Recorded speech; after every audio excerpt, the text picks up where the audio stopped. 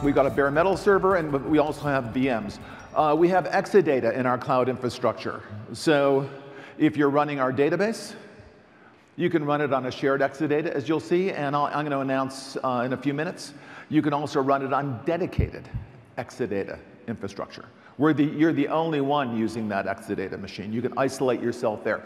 So you can isolate yourself on bare metal computers. Customers can have their own computers, their own Exadata machines, and their entire perimeter sealed off by our cloud control computers.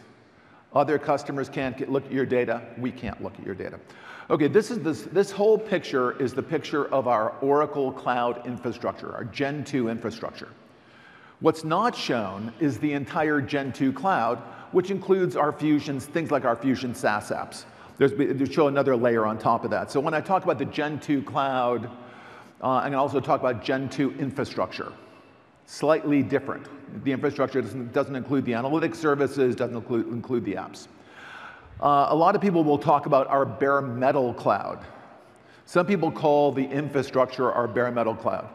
Actually, that's not quite accurate either. Bare metal is a key component of OCI, Gen 2 OCI, but it is not all of a Gen 2 OCI. We have bare metal compute servers with the classic 2-socket Intel machine. We have dedicated Exadata machines. We have a lot of stuff in our Gen 2 cloud, in our Gen 2 infrastructure. Bare metal is just a key and important piece.